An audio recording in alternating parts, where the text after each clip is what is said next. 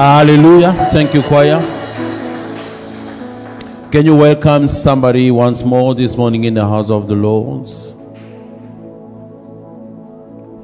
The name above all names, you are worthy to be praised, and my heart will sing, how great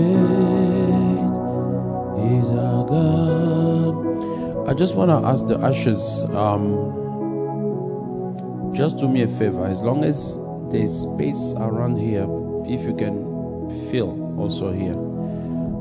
Sometimes I can't see because of the poles which we have here. Are you with me? I can't see brothers and sisters over. I have to move around. I don't mind, but it will help. Amen. Who is blessed this morning in the house of God? Hallelujah. Sir, God bless you for hearing and acting. You know, in the first service, we said hearing for God means you hear something and you act upon it. So God bless you. God bless you. God bless you. God bless you. God bless you. Hallelujah. Can we lift up our voices to heaven and say, Father, here I am in your house to receive a word from you. Let your grace be upon me and flow, Lord, from your throne upon my life, my family, my children, wives, husband, everyone that is connected to me. Everyone, even that is looking for a job, let him receive just because of this prayer. Everyone that is being sick, Lord, let him be healed just because of this prayer. Because you say in your word, if the people on whom it's called by my name come and humble themselves, I will heal them. Lord Almighty, we have more than the wall of Solomon. We have Christ. Hear our prayers. In Jesus' mighty name we pray. Amen. Praise the Lord. You might be seated. We thank the Lord. Same song. We thank the Lord for His goodness. We thank the Lord for His love and for His mercy. Hallelujah. And I would like to tell somebody, you are blessed. Can you tell your neighbor, I am blessed? I am blessed. I am blessed. I am blessed. Blessed. You are blessed. Hallelujah. And you must tell yourself day and night that you are blessed until your mind understands that you are blessed. Until your mind starts flowing and functioning out of blessedness. Hallelujah. You know, there are things you cannot do because you are a male. Hallelujah. Because you are a male, your gender is male, there are things you cannot do. Are you with me? There are also things you cannot do because your gender is female. Do you agree with me? So there are things that you can do because you are a male. Do you agree with me? There is a way of dressing, a way of talking, or that goes with your gender, right? There are also things that you can do because you are a female. Do you agree with me? Now, same applies that there are things that you can do because you are blessed. Are you with me? So when your minds comprehend, understand, and is conscious that you are blessed, it makes you acting a certain way. Am I speaking to somebody? It means you have interiorized who you are, the blessedness of God upon you. Amen. You begin to understand that a blessed person cannot say this, cannot do this. But a blessed person does this and that and that. You give because you are blessed, even when you have nothing, but you give because the blessing pushes you to give. Hallelujah. Am I speaking to somebody? In psychology, when a child, you know, there is a difference between sexuality and genitality. Hallelujah. Sexuality has to do with behavior. But genitality has to do with the gender. Okay? It's a bit Chinese. I'll try to break it down. When somebody goes into sexuality, it means he or she start behaving according to the desire which is in him or her and lead to sexuality. You understand? Now, the way you dress has to do with your sexuality. Amen. That's why we these people, we call them what? Gender what? Those who like repressing women. Gender. Okay, it will come. Now, when you talk about genitality, it's about to be aware of the genitals. You understand? Now, a child around 2, 4, 5 begin first to before 2 years begin to discover his genitality. You understand? He begin to discover that this is boy, this is girl in terms of genitality. When he grows a little bit, he starts discovering the sexuality. You see, she starts playing now like a girl. He starts not playing like a boy. Before that age, there was no difference. You could give any toy, the child will just play. But now that she's growing a little bit now, she chooses. She goes on to the Barbie side. She goes on to the pink side. This one goes into X-Men side, into what he discovers. And since he discovers, he grows with it forever. Are you understanding what I'm trying to say? Are you getting it? And from that moment, he or she has discovered the sex she is in. She behaves it the rest of her life. So when you begin to understand the blessing, it might be a bit hard, but as you grow and you grow a little bit more and you have discovered your blessedness, as somebody has discovered his gender, you start behaving according to your gender, or you start behaving according to your blessing. Now, it means your gender saturates your mind. You think like a man, you think like a woman. You understand? So if you can grasp a blessing that way, it will affect your mind. It will affect your choices. It will affect your standards. Are you with me? We had a small meeting, my friend and I, yesterday, whether taking medication is sin or no sin. I told them, guys, to be honest with you, it's not a sin to take medication, but it's walking in a low standard. Hallelujah. Some were a bit offended at start, but as we sat down, we talked, and then we opened Bibles and books and all these things, we came to a conclusion. Taking a medication is not a sin for you, but it's not the standard of God. It means when I take medication, I don't have faith at that time. I'm weak. We must admit it. I'm not saying don't take medication, go and die. Are you with me? I'm saying if you cannot win a battle, it's okay. Until you're ready to go for the next battle and win the war. Is the message clear? Is the message clear? The idea is to walk in the standard of God. If I can walk in the standard of God, it means the life of God in me has really impacted me. It has impacted my mind, it has impacted my soul, it has impacted my body, and I experience it. That's where everything I touch has a touch of God.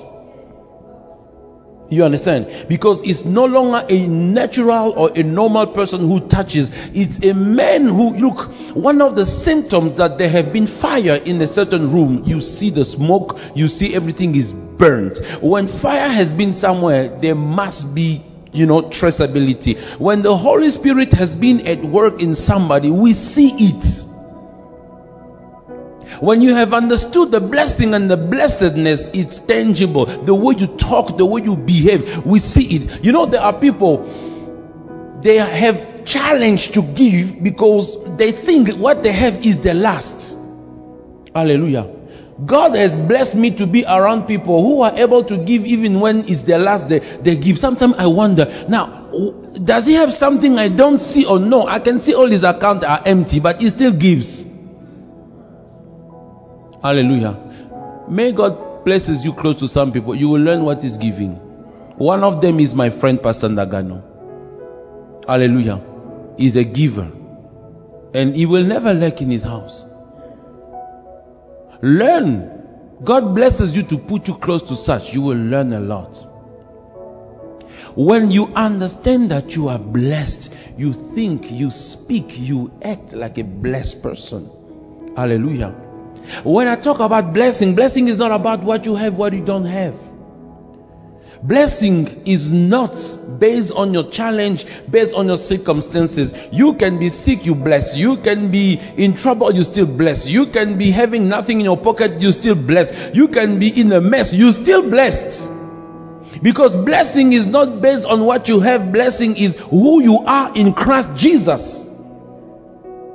The word says that blessed be God, Father of our Lord Christ Jesus, who have blessed us with all spiritual blessings in the heavenlies. So in Jesus we are blessed. Whether you have, you don't have, you still blessed. And the reason why you don't have it because you don't understand that you are blessed.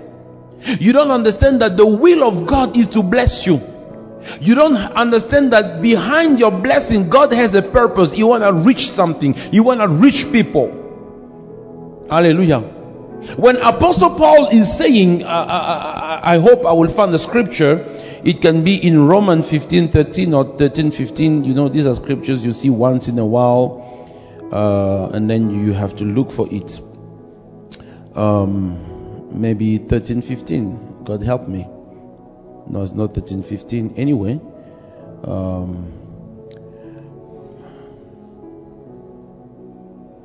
in other words, otherwise, Apostle Paul is promising to visit the Romans, and what he tells them is that when I have come to see you, I will enjoy to be in your presence. Okay? And when I will be leaving to continue my trip, I am hoping, I am expecting, I am counting on you to support my trip. I was jokingly calling my friend Pastor Ndagano or Pastor Makane and say, oh, Apostle Paul is asking for things. That's how it is. So he said, I'll come, I'll be with you. But before I leave, I'm expecting you guys to support all my needs for the trip that I'm going. I'm going to preach in this place, but the fare fees, the eating on the way, the accommodation every time, all these things, I'm expecting it from you. Where will they find it if they don't have it? Hallelujah. You see, God is concerned also about you having provision. If he wasn't concerned, he would have just said to Adam, okay, have dominion. Whether you eat or not, I don't care. He said, no, I need to give you food. Hallelujah. Hallelujah. Somebody lift a voice and say, God gave me food. Yes. Hallelujah. When you are blessed, blessing is regardless of what you are facing. I want you to understand. I want you to be able to look at yourself, no matter what you are going through, to keep saying that I'm blessed. There's no food in the house, I'm blessed. Hallelujah. I'm in the hospital, I'm blessed and I'm anointed. I'm in this, I'm still blessed. My bank account is empty, I'm just blessed. If you can think that way, you will defeat already the spirit of poverty. The spirit of poverty will not convince you anymore that you are poor. And when you begin to think along this line, you begin to speak along this line, your life will take the direction of your saying. Hallelujah. When you begin to think that way, your mind begin to function in a different way. Your mind will try to bring outside what is inside. Now, if inside the mindset is blessing, outside blessing will come. Hallelujah. And your actions will be based on the spirit at work in you. Am I speaking to somebody? When we speak about being blessed, it is conferring unto one abilities. When God blessed them, God conferred unto them ability. He said, the Bible says God blessed them, and he said, be fruitful, multiply, subdue the earth. He conferred, he empowered them to succeed. He empowered them to do something. He gave them power. And after, giving them power, now he says, be fruitful, multiply, and this. It's almost like the word Jesus says in the book of Luke chapter 4 verse 18. He says, the Spirit of the Lord is upon me. Then he says, because he has appointed me or anointed me to preach, to heal, to proclaim. You see, there was a purpose why the Spirit was upon him. He first says, I have received the Spirit of God upon me, not in me, upon me. Hallelujah. And then he began to give his job description. So God blessed them, and then he gave the job description. When you are blessed, God confers to you power. When you are blessed, God transfers to you divine capacity for you to do something. When you are blessed, it's not about money, it's not about a car, it's not about a house, it's not about a marriage. It's about the abilities in you that can produce house, that can produce marriage, that can produce money, that can produce. So if you understand blessing in that way, even when you don't have it, you say, I can produce it. 1985, unless I mistake, or 1983, I still have to check again if my memory is good. Bishop David Oyedepo goes into the US and he buys book for $9,600 US. Who can buy books for $9,600 US? That madness. How much? 9,000. So that's close to 150,000 rand. Just imagine a library in your house of 150,000 rand of books. When he got home, his wife, Pastor Faith, very excited. Darling, you beg? Yes, I'm begging. What did you bring? He said, oh, I brought wonderful things. She was happy, expecting, things from the US. He opens there, books. Wow. What else did you bring? Come, you'll see again. He opened this one, books. Wow. So nothing else. He said, yeah, there's other things again. He opens there, books, and books. But he said, couldn't you buy this? Couldn't you bring this? He said to her, in all these books, there's all that I need to produce what you are asking me for. Just give me time to read them all, to process them all, and you will see. So he did. Hallelujah. When I was in Nigeria, he was giving us we had a workshop beside the main services. So we were in a room. We were in the university chapel, 4,000 to 5,000 sitting place, but it was only pastors. So I was there in front there, and he was telling us Forbes estimated his wealth to 150 million. And he said, I can't be that poor. Hallelujah. You see, he went through what it takes to produce. Blessing is like that. It's in you, you can produce. It's not about what you see, it's what is in you that can come out. If you can see, because I told you last time, when God blesses you, He package your blessing, He send it to you as a seed. It comes as a seed. It comes as a seed offering. It comes as an idea. It comes as a project. It comes as a prayer. It comes as a declaration. It comes as a scripture. He packages it because that's how He sends it from heaven into you. But when it reaches you, now you open it, you begin to unfold it. It becomes what God intended in your life. Blessing is a mindset.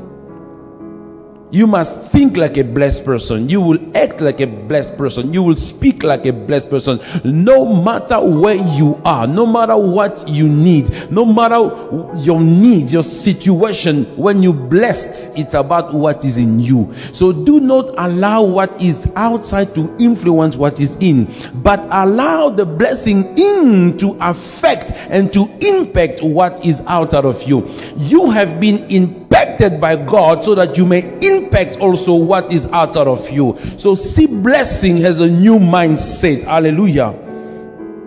The blessing of God are irrevocable. It cannot be taken away. The blessing of God are permanent. Whether I sleep, I'm awake, I'm playing, I'm swimming, I'm crying, the blessing is there. It doesn't go. Because as long as I am in Christ, I am blessed of all spiritual blessing. Can we now open our Bibles and read the Word of God? The Word of God says, I would like to read in the book of Isaiah chapter 1 verse 19. The Lord speaks unto his people, the people of Israel, and he says, if you be willing and obedient, you shall eat the goods of the land. Can you tell your neighbor for me? If you be willing, if you be obedient, you are qualified to eat the fruit of the land.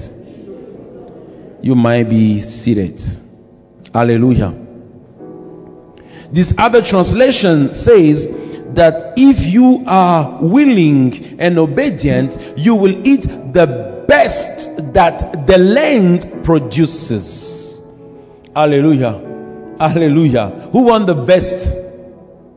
Who want the best? You see, God has the best for you.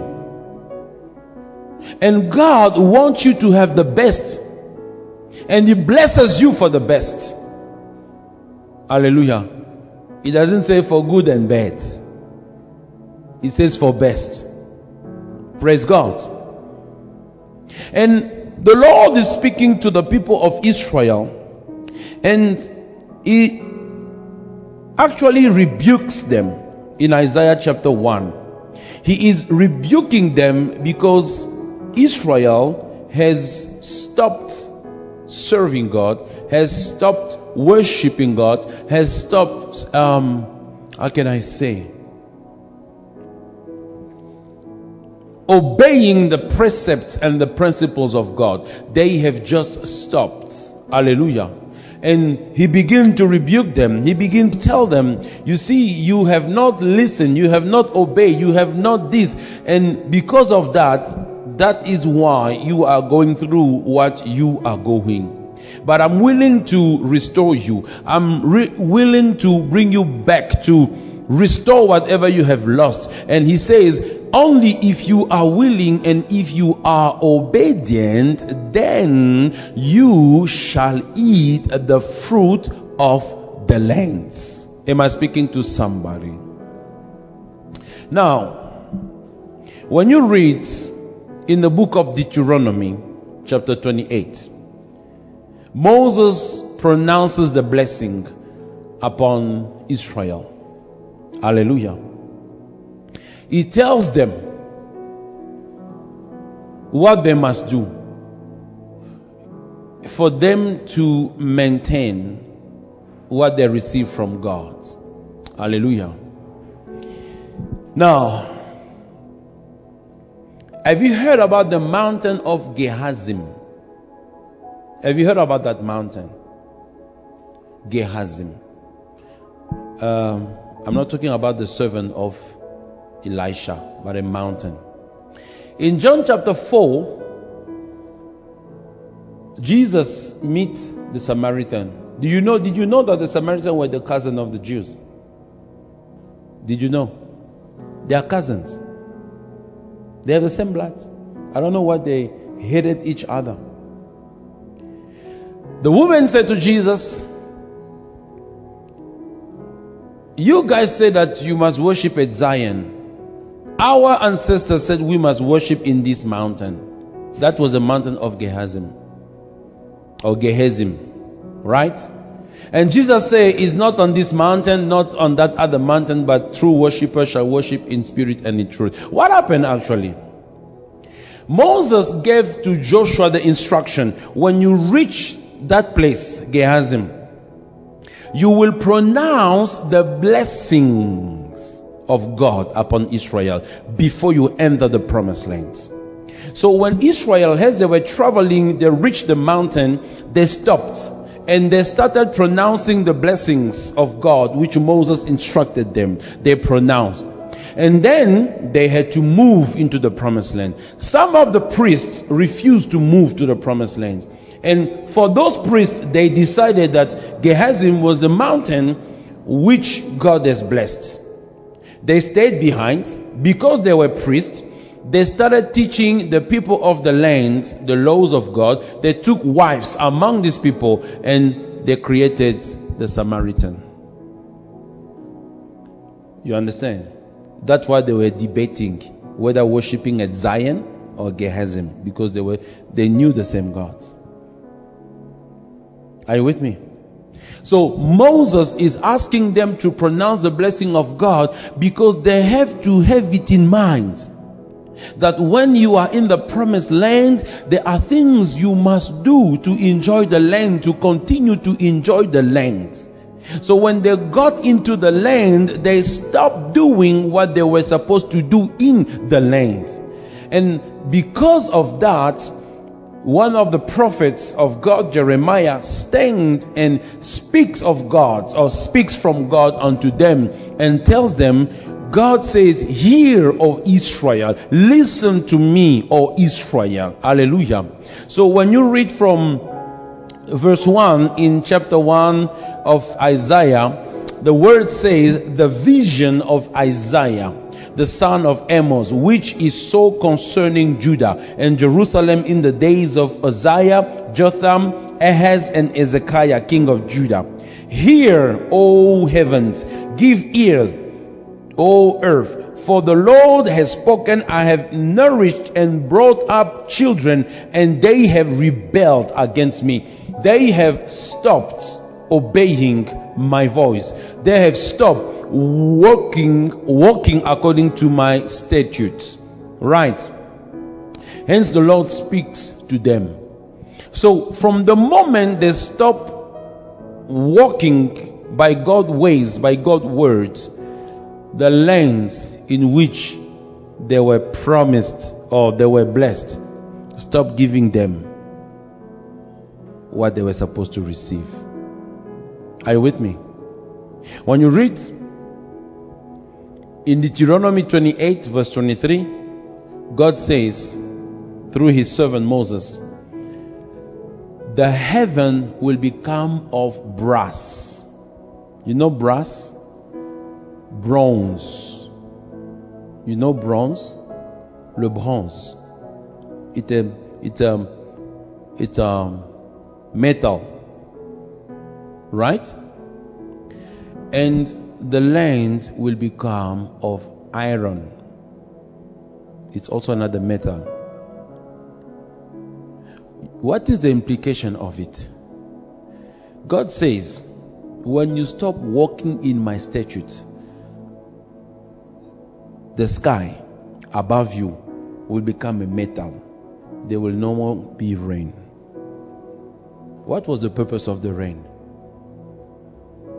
To shower and to water what was sown and planted. So it means you will be planting in your promised land, but it will not grow because there will not be rain. Are you with me? Now, did you see it on your screen? Deuteronomy 28 verse 23. Did you see it? Now, are they in the promised land or not? They are. Right? What is the promise God gave to them concerning the promised land?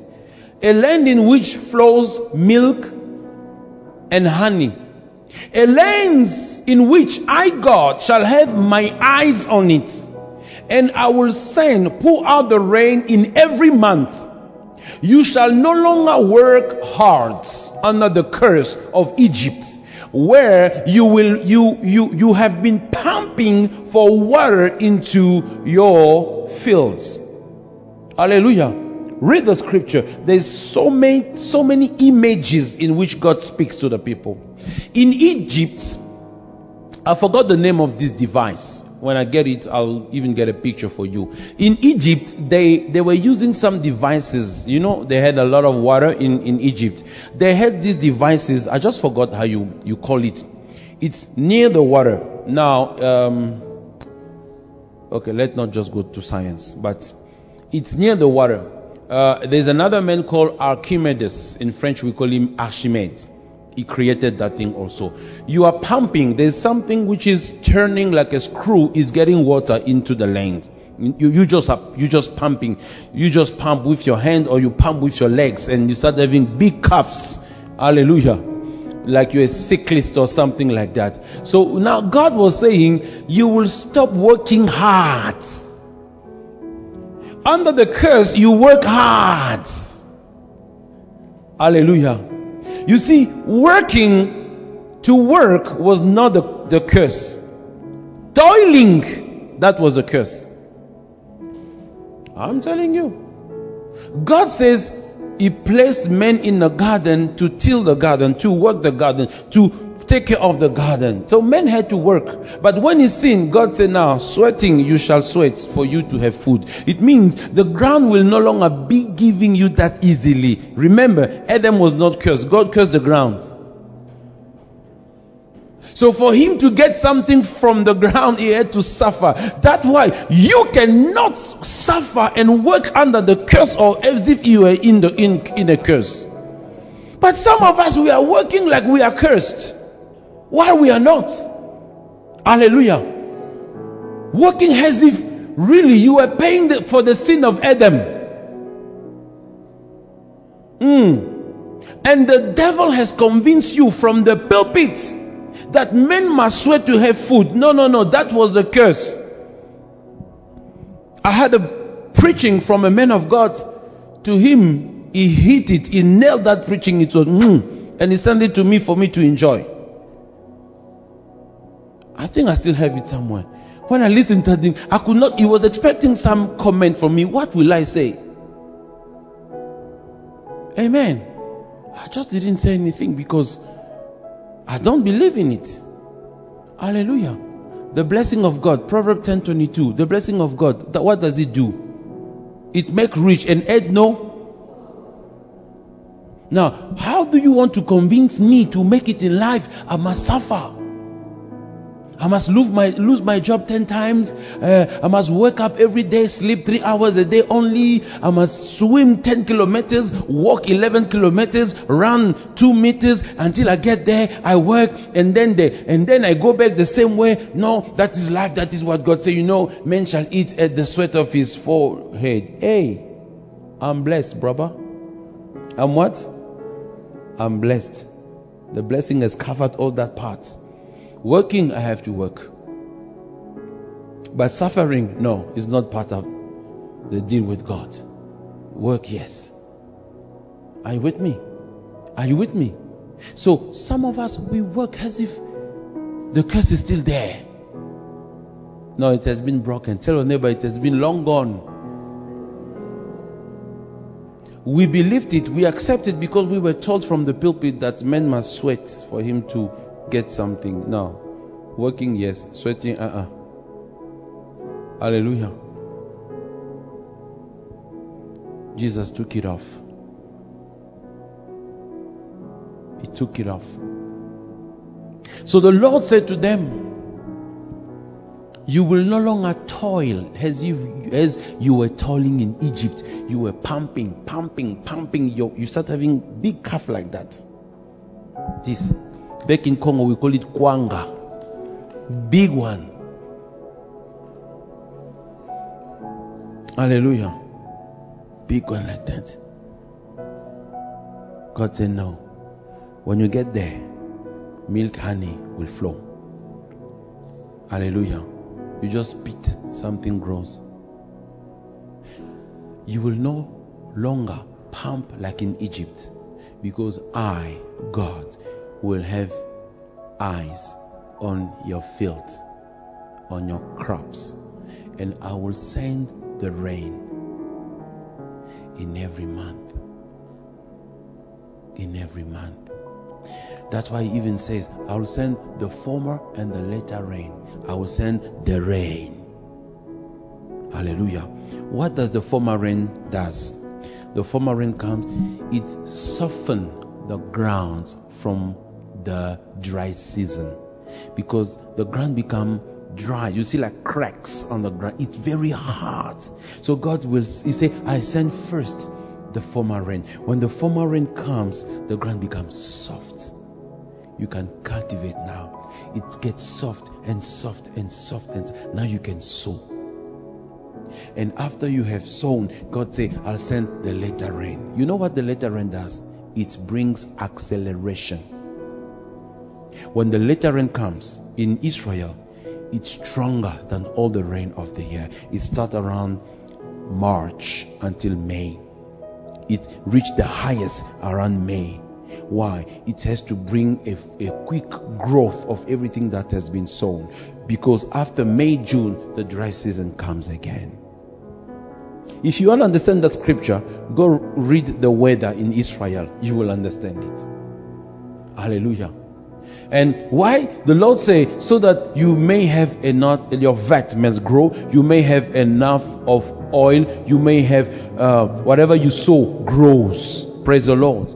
So you see, in the promised land, they were not to be in a hardship. In the promised land, they are experiencing the blessings. God has blessed them. Milk and honey flows. It means everything grows easy. But Moses said, be careful to obey and follow what God has said to you. Right? And from verse 15, you read upward in Deuteronomy 28. He said, be careful. If you do not do what the Lord says, the curse will be upon you. This will be upon you. This will be upon you. This. And one of the things now, he says that if you do not do what God says, heaven will be of brass. It will be bronze. So rain will not come. If rain doesn't come, the ground cannot be softened. You understand? Can I speak to somebody? When you speak about water, there's a water from above and there's water from beneath. From above you see the rain, but from beneath you don't see how it comes. Hallelujah. Pastor, what are you trying to say? I'm saying what I'm saying. There are blessings you don't see the way it comes. When God promised, who is this judge? Gideon of Jephthah. God say, go in the whole valley, dig. You guys are thirsty. I'll give you water. Just dig holes. You know the story. You know the story. It's in the Bible. They went digging holes, empty holes, and then they went to sleep. God filled the holes with water and they drank. There was no rain. Water from beneath. Some blessings, they come in a way you don't see the way it's coming, but it's coming. Amen. As long as he was willing to obey what God said. God said, dig holes. God, we are in the wilderness. I don't even see what God said, dig holes. God say, let us be willing and obedient. They started digging. Master, I said, brother, just dig. As long as it's God that said it, just be happy. Just dig. Started digging and digging and digging. They went to sleep. They woke up in the morning. No rain came. Water from beneath came. Hallelujah. Because they were obedient. We lose it a lot when we don't obey God. Hallelujah. So, they are in the promised land, but things are not working accordingly. God sent his servant and said, speak to them. They are rebellious. They disobeyed me. Look. Tell them. And now, tell them, I want to restore them. But only those who will be willing and those who will be obedient shall eat the fruit that the land produces. This other translation say, shall eat the good or the best that the land produces. Remember, we eat all, but we don't eat all the best. Some 30-fold, some 60-fold, some 100-fold. According to your capacity. To listen, to obey, to act upon the word of God. Hallelujah. Hallelujah. We are all blessed in Christ Jesus. Our promised land is called Christ. Hallelujah. Our promised land is called Christ, the hope of glory. It's called Christ, eternal life.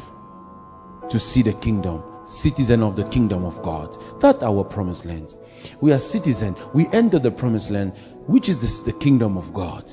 But how is it that we are not experiencing the kingdom of God? Hallelujah.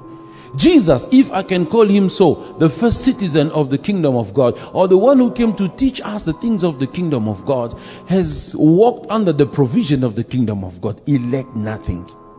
But why is it he came to show you the way, give you the blessing, but you still in need? You are in the promised land, but you still in need.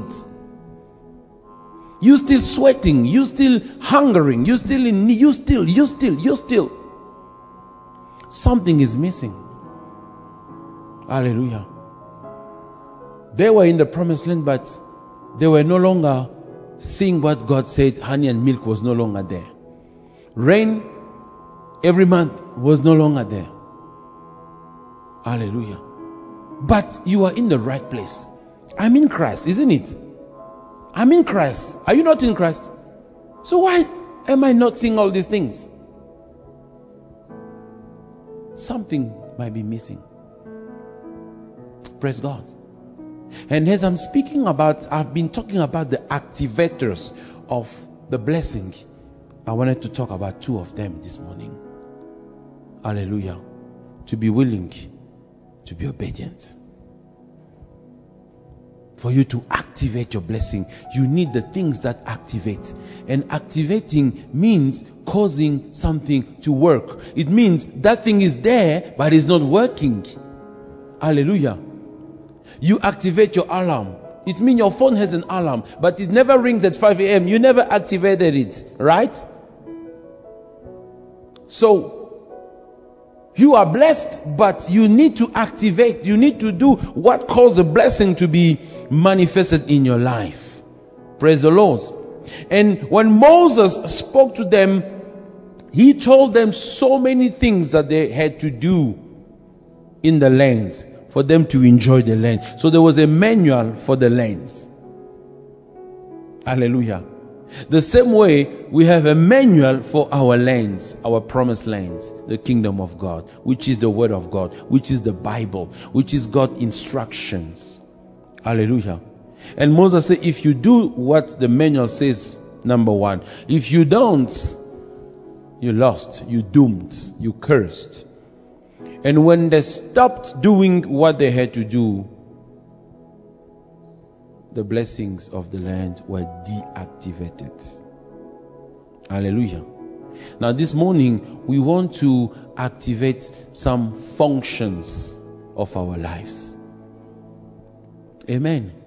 You speak the language of the kingdom, but the language is not the only thing which is in the kingdom. Hallelujah. Hallelujah. You can be a South African, but if you don't know what are the policies of South Africa, you will not enjoy them. Hallelujah. You will just show us your green ID, but you don't know anything that comes with that green ID. Give it to somebody who is not even a citizen, but he knows the policies of the country. Give it to him for 2 months. When he comes back, you will understand. Hallelujah. Hallelujah.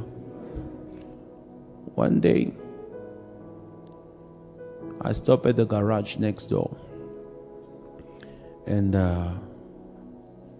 I usually chat with these people who works at the garage attendant there. I usually chat with them.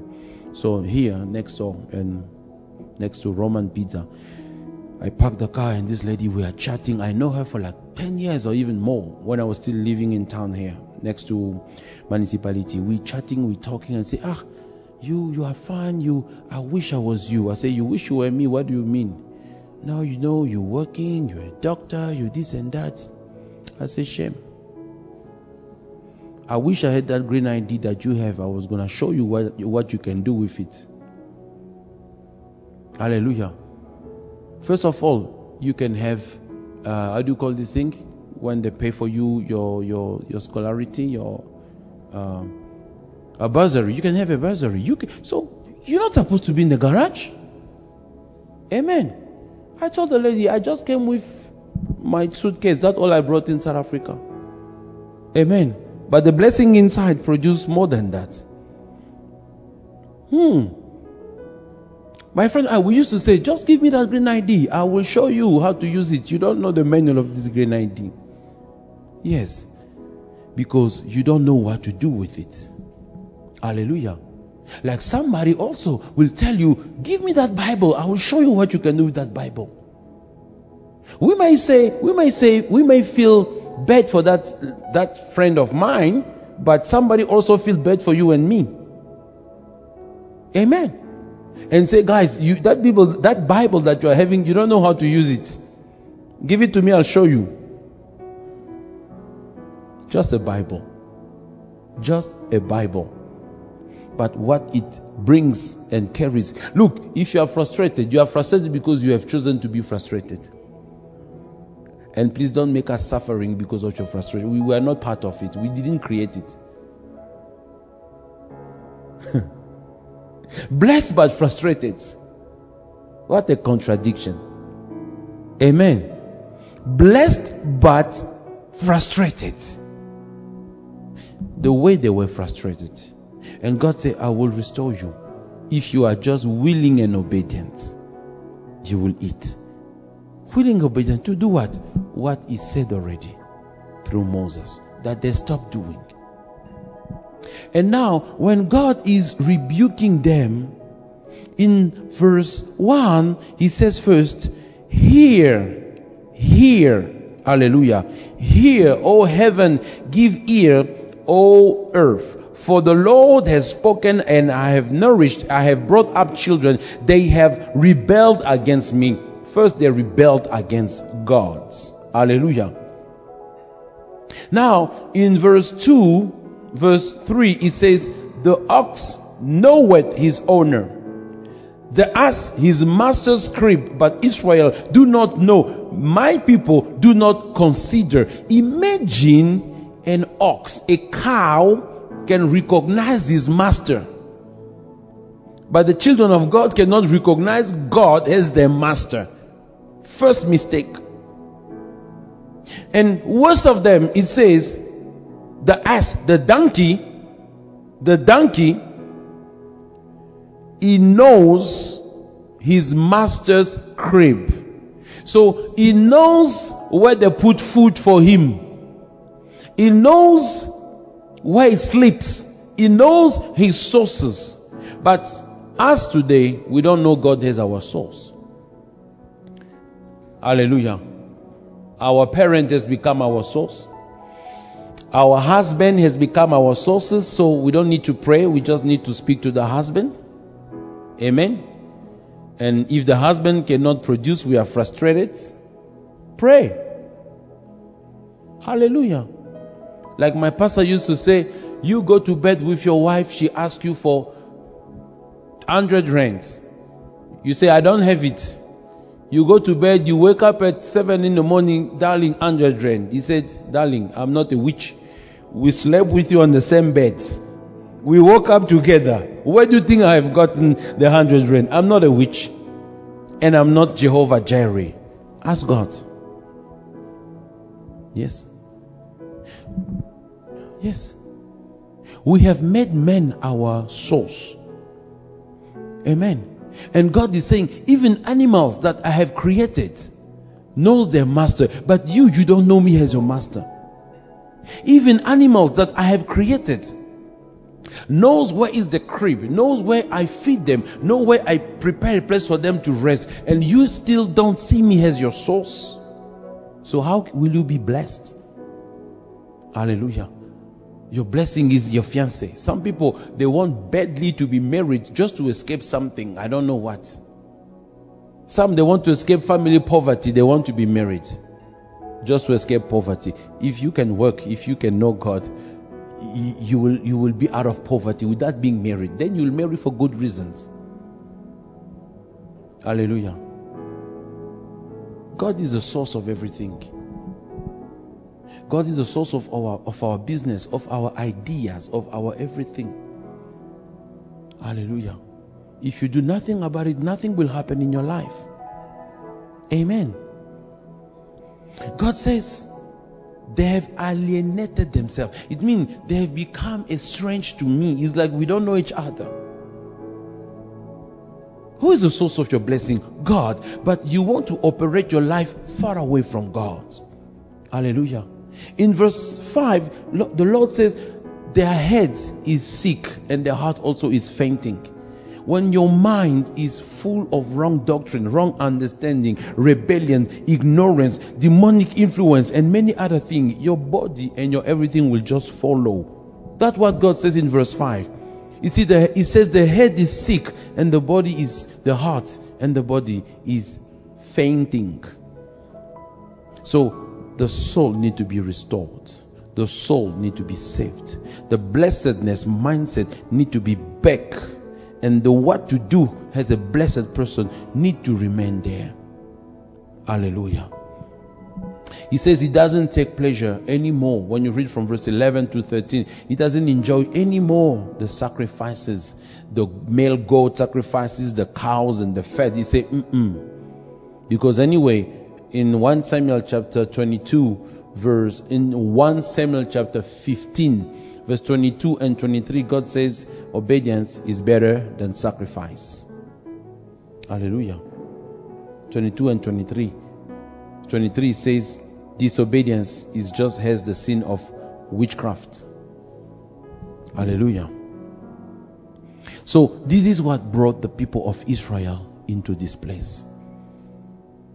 Not walking in the ways of God. Hallelujah. Not walking and keeping the command of God. But he says he wants them to be restored. He wants them to enjoy the blessing of the place where he put them. Like God wants you to enjoy the blessing of where he has placed you. He has placed you in Christ. Hallelujah. He has placed you in Christ. And in Christ you are blessed.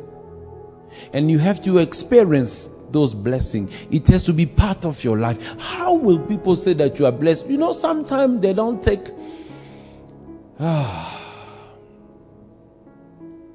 You know, when somebody sees something that you have, you want to have it, even before you suggesting him. Sister, just imagine that I'm making $35,000 per week. Not rent, US dollars. It's big, eh? That close to what? 150, 150, 150, 450 plus 75, 525 rent per week. 525,000 rent per week. Amen. And you hear about it. Won't you ask me to hook you up? You will? Will you? Will you? Will you?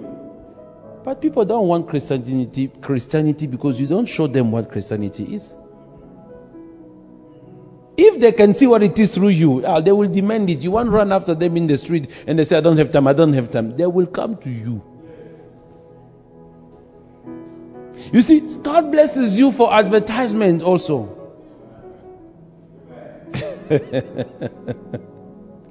Hallelujah.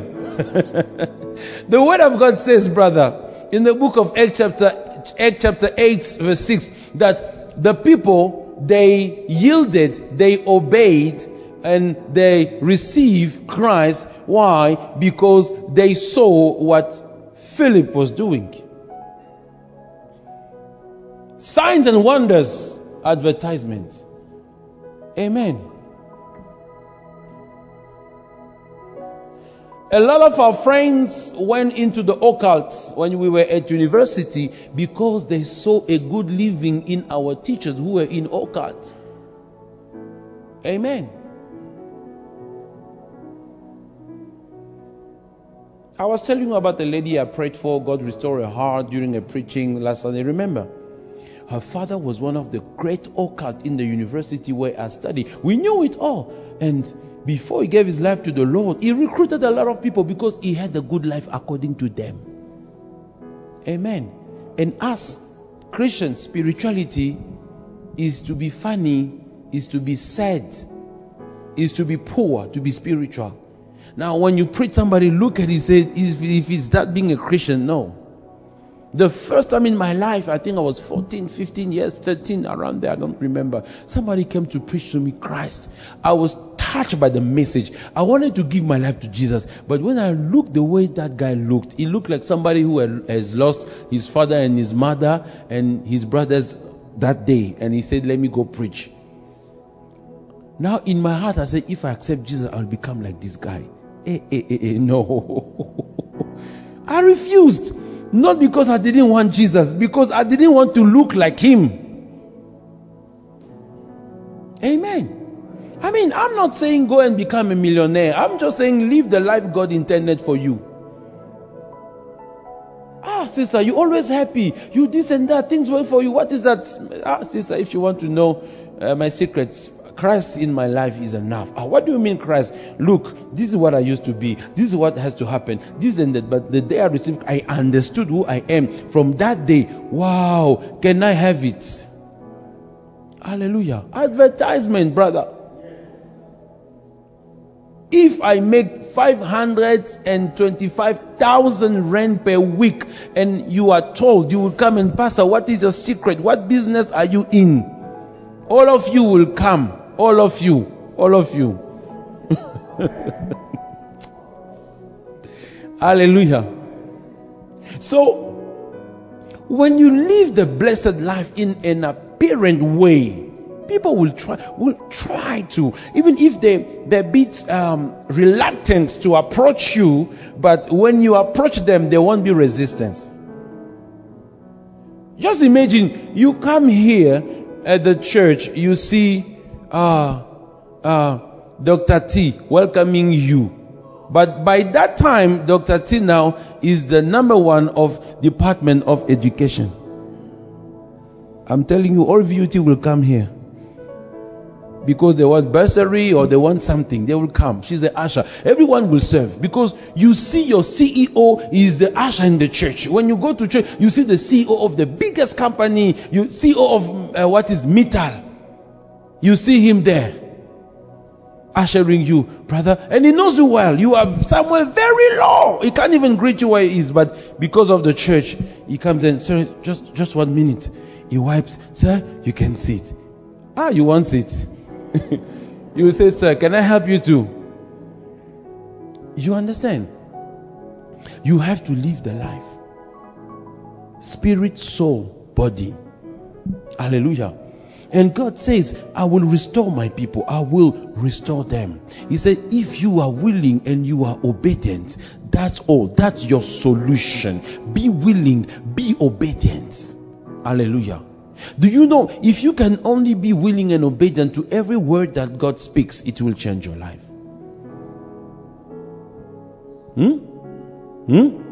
Now, when he speaks to them, he says, hear, O Israel, hear, O earth, heaven, what the Lord is speaking. In verse 1, he got the vision. In verse 2, before he began to say the vision that he got from God, he began to tell them, hear. Right? And the word hear in Hebrew is Shema. Some write Shama, S-H-A-M-A. Some write Shema, S-H-E-M-A. There's even a nice song that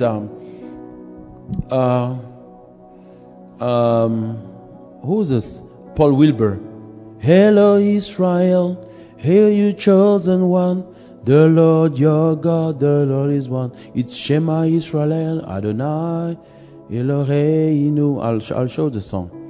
Okay. It's a Shema Israel. It's Deuteronomy chapter, what? 6:4. Right? So, Shema, when it says hear, it means a careful hearing of someone or something and respond to it by appropriate obedience or action. I will just summarize it.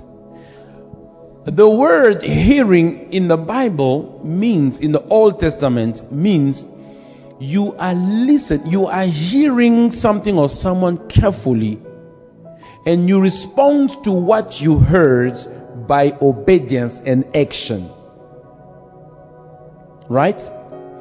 Here, means to hear intelligently with obedience. So the way God speaks Shema here means when you heard me, you do what I've said. Because a hearer in the Old Testament means the one who hears and obeys. You see, when Dr. T, for instance, sent her daughter and say, Asanda, bring me a cup of water, and Asanda is still on the phone, okay? The next thing probably she will say, Asanda, did you hear me? Okay? She will not say, Asanda, do what I said. She will say, did you hear me? Why? Because she is expecting the hearing of Asanda to be accompanied with action. My question to you and I this morning, do you really hear God? Because hearing Shema means you heard and you accompany what you heard with action. Corresponding action. So when he says, hear me, earth, hear me, thus says the Lord. If you are willing and obedient, it means when God is speaking, He's expecting us to do what we heard. How many times we come on Sunday? How many times we come on Tuesdays and Fridays? How many times we read the Bible? How many times we watch a sermon? Imagine if you could hear what He says, God ways. It means every time you hear what He says, you do. You hear, you do. You wouldn't be where you are now. Amen. But how many times have you heard the same sermon? So the problem is not the way probably the man of God is preaching, is the way you are hearing.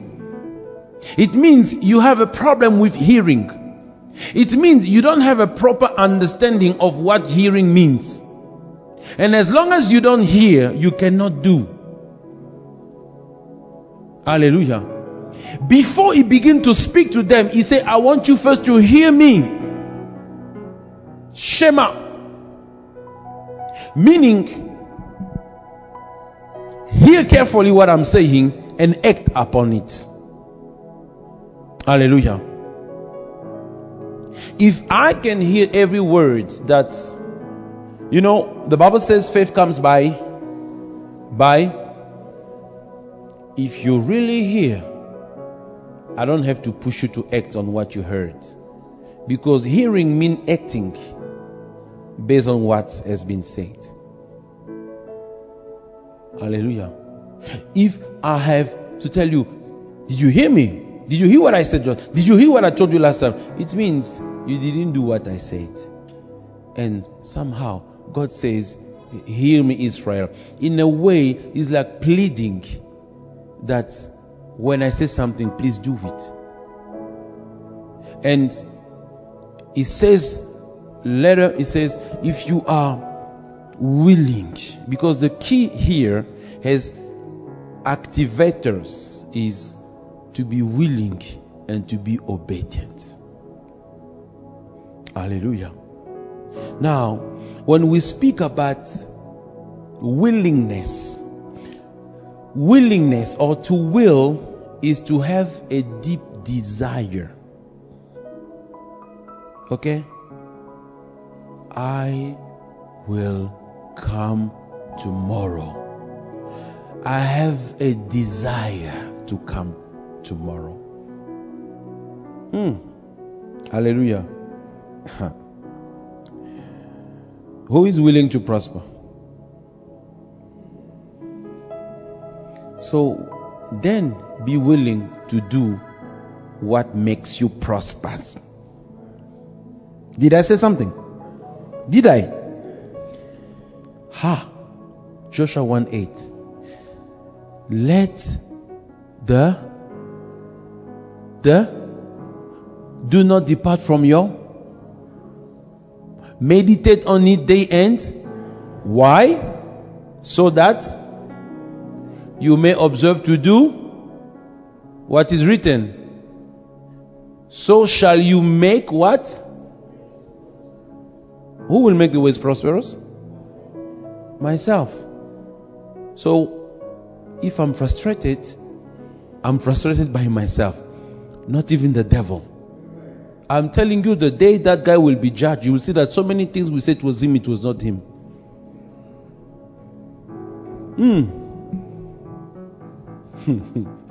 He's not omnipresent, first of all.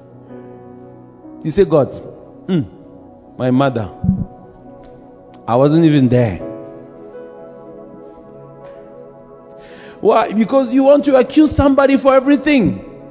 You don't want to take responsibility.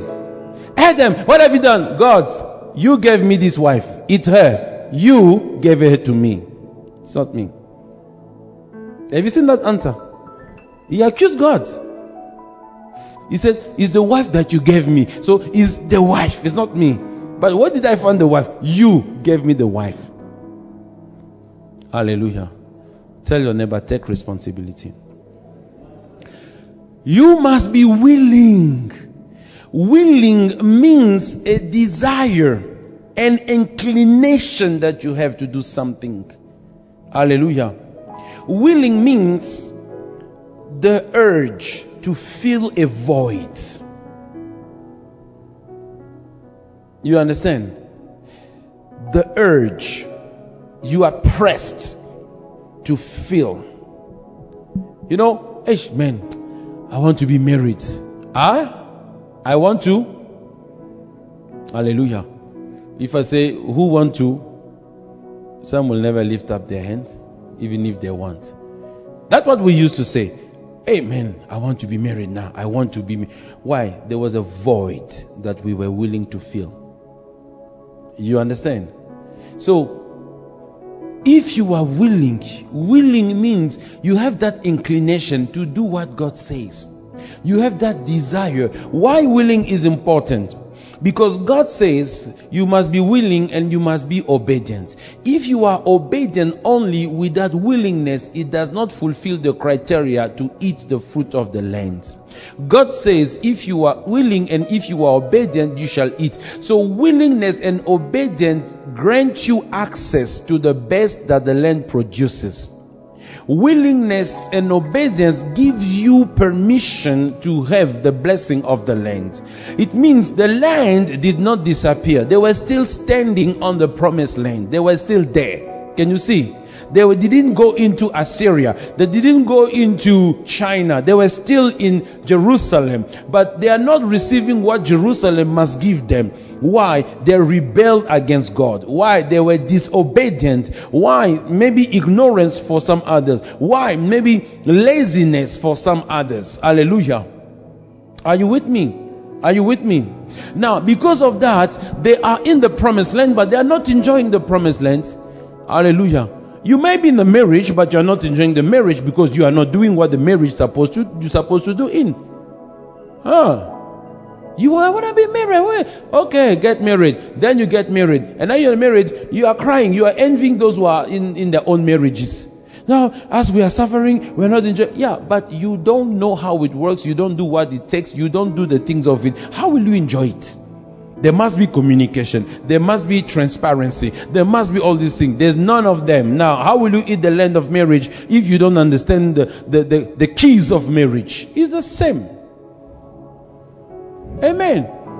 You want to be financially stable. You don't even want to do what it takes to be financially. It takes working. It takes investing. It takes studying. It takes giving. It takes sowing. It takes generosity. It takes all these things. You don't want to do any of them. You just want to save your money and to become the richest man. Then you will struggle. Hallelujah. Even when you know it, you don't want to do it. Amen. They say you must sow, you must tithe, you must invest, but you want to be stable financially. You are qualified maybe for the worldly finance something, but not for the kingdom. Because you must do what the kingdom requires. Why? Because you have a problem acknowledging God as your owner and your master. You have a problem acknowledging God has a real honor of what you have and you being just a steward of what He has given to you. You have problems acknowledging God being the source, acknowledging that your crib is in the presence of God, not in the presence of men. You begin to invest in the ways of men. You begin to follow the ways of men. You fill your mind with the ways of men in terms of whatever you want to grow. You will progress in the ways of men, not in the ways of God. Now, you cry to God, but you do the things of men. Why? You are not willing and obedient to what God tells you for you to eat the fruit of the land. Hallelujah. I pray, as the word says, I will make a difference between those who serve me and those who not serve me. I pray that that difference become palpable, tangible, visible, that when they see you, they see that God has gone through you. Hallelujah. And when they have seen it, they say, I want it also. You say, this is the way to go. Hallelujah. You can be obedient but not willing. And God said, I don't just want to be that obedience as if I was forcing you. You must be willing. You must have the desire. You understand? Sometimes you do something because daddy said, because the boss said, because the pastor said, but you are not happy with it. You are not willing. So you won't be blessed. You will just do the thing. Okay? You will just obey. You rather obey even if you don't understand, but you are just joyful to do something you don't understand. Lord Jesus, me, I don't understand what is happening. I don't really have any clue. I have a PhD in fishing, and I followed all the principles of the world that I studied at the University of Fishing, and I didn't get anything. Now you come with principles which are anti-fishing. Fishing is by night. Now you say fishing by day. By day, they don't, So anyway, but I'm willing to obey you. What are you saying? Cast it on the right side. Okay, I'm willing. I will do that because I desire to see result. Then he threw on the other. Not understanding, but he was willing. What did he get? The fruit of the land. At that very moment. Hallelujah. How many of us obey the principles of God even when you don't understand them? Remember, I always tell you, when you buy a TV, you put it, you connect the cable, you switch it on. You don't try to understand how it works. When you are pressing on that remote, giving you TV5, giving you SABC 1, 2, 3, 4, you don't try to understand how the remote works into that thing. You don't even care, but you enjoy the TV. Now you want to understand how God will work things for you? God, which is more complicated than that TV. Amen. And the worst, you want to understand for you to believe it, means that's not faith. Hallelujah. If you have to understand, if you have to touch and to see, that's no longer faith. And anything which is not out of faith, I wonder if it is of God. Because it takes faith to see the things of God. Hallelujah. How many of us are ready to sow? Not to sow after 3 weeks, because you must be a sower, not an occasional sower, a consistent sower. You try after 3 weeks and you say, this thing doesn't work. Hallelujah. You pray after 11 weeks, nothing, and you say, it doesn't work. How did you know? I pray for 11 weeks. Good people, I pray for 8 months before I get my watch back. Hallelujah. And there are still other things I still pray for. Maybe it's 2 years now. I still pray for them. Hallelujah. I still pray. If you want such a problem, I still pray. Because I believe. I strongly believe it will come back. Hallelujah. How? I leave it to God. But I pray. Do you want to understand how sowing and reaping work for you to sow? That's your problem. I'm willing to sow even if I don't understand. I'm willing to sow and obey. Do you want to know how your prayer will be answered before you pray? That's your problem. I'm willing just to pray. He said, if you are willing and you're obedient, you shall eat the fruit of the land. Are you willing to go through what it takes, brother? The Bible says, in due season, you will reap. What will you reap? Whatsoever you have sown. But look how it starts. Galatians 6:7. Do not deceive yourself. Do not. Whatsoever a man sow, he.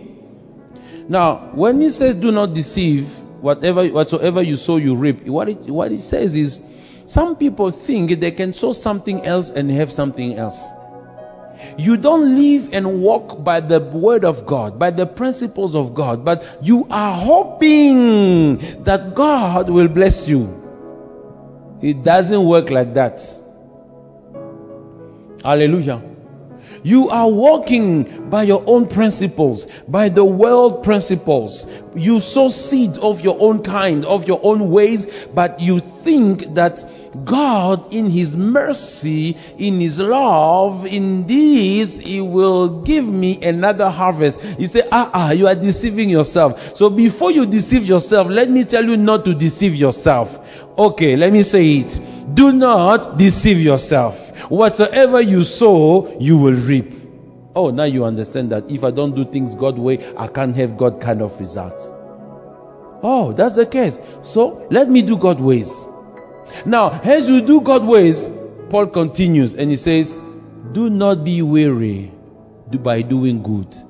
It means as you do it, at some point say, this thing is not working. This thing is taking too long. Is it really working? Paul said, no, do not be tired by doing good. Continue. I'm tired. I did it for 2 years. I've been sowing and sowing. I've been praying and praying, or I've been declaring and declaring. He said, no, in due season you will reap if you faint not. It means if you don't get tired, if you don't quit, you will reap. I was just encouraging somebody who is doing good to keep on doing good. Hallelujah. So, yes, you must be willing. Hallelujah. And God says, not only willing, you must also be obedient. Now, guess what? The word that says hear and the word that says obedient is exactly the same word in Hebrew, Shema. Obedient means to act on what you heard. Obedient means you have heard, okay, carefully, with a corresponding action. Is the same word exactly, Shema. Not that it derives, the same word. So to be obedient means to hear and to do what you heard. But it's same as English, isn't it? Isn't it? Jess, give me a cup of water. No, me, I'm hungry. Jess, obey. No, me, Jess, obey. Obey what? The instruction. Isn't it? Sometimes we don't even repeat the instruction. We just say obey, obey, obey, obey. Obey what? What you heard. To hear and to do. To hear and to obey is the same word in Hebrew, Shema. Whatever you heard, you do it.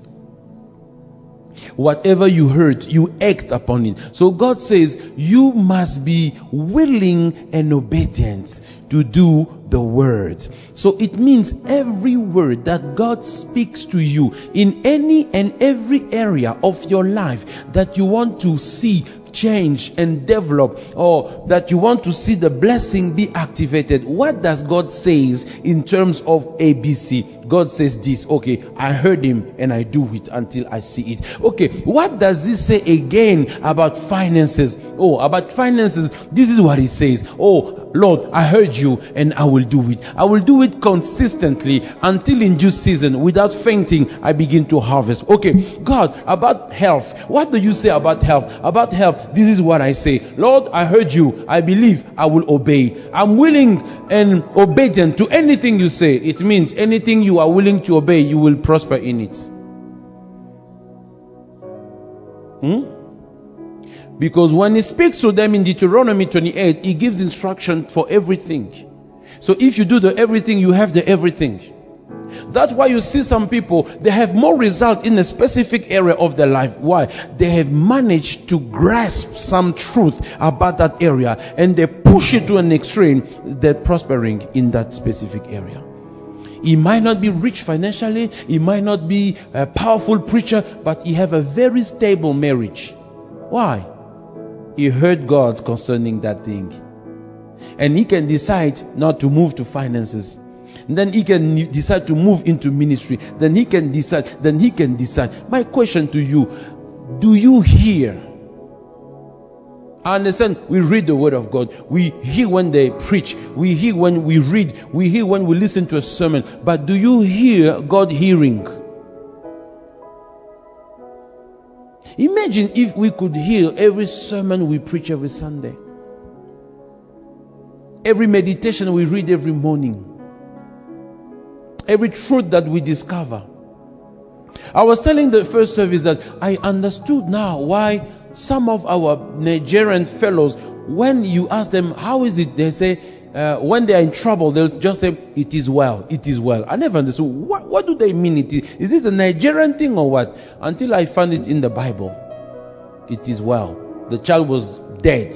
She said, give me a donkey, I need to meet the man of God. And the husband said, is there any problem? Today is not prayer. Today is not, is there any problem? She said, no, it is well. Hallelujah. How are you? I'm blessed. How can this guy, he has nothing and he say, I'm blessed. These people understood long before me that blessing and it is well is not based on what I see. It's based on God.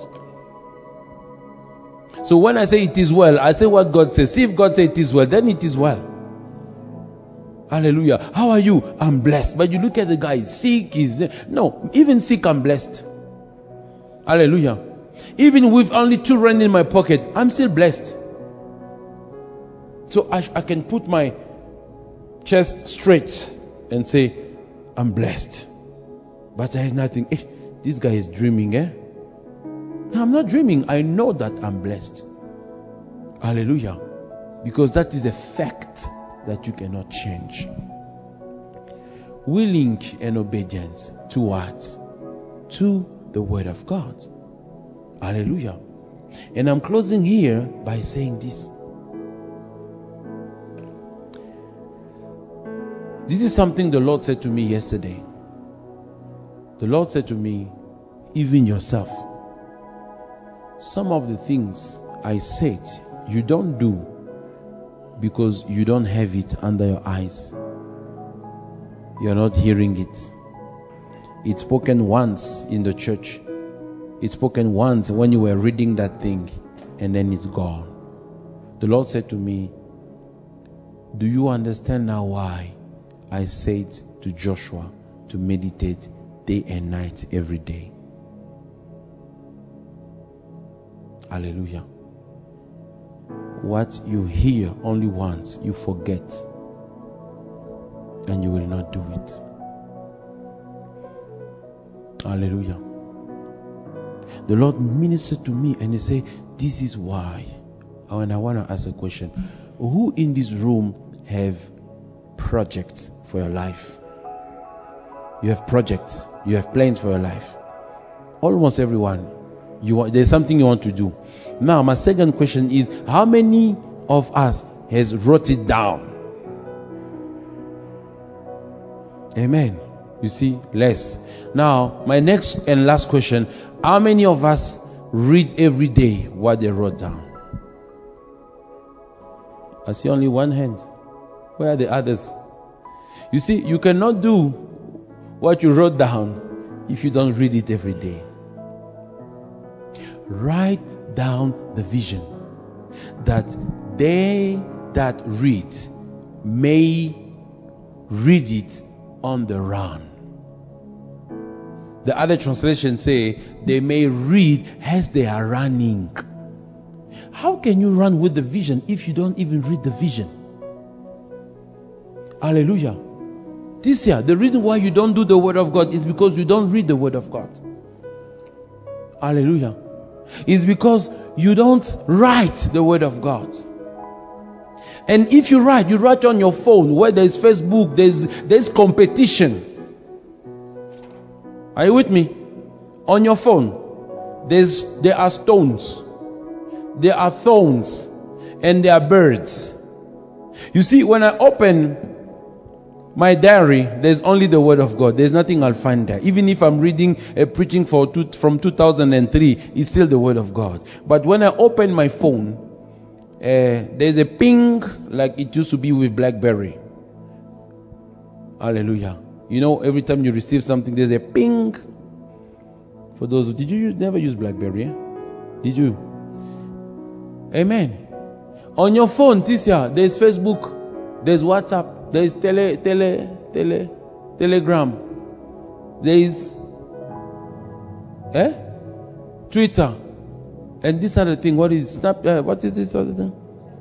Instagram, and I forgot this other one on your phone.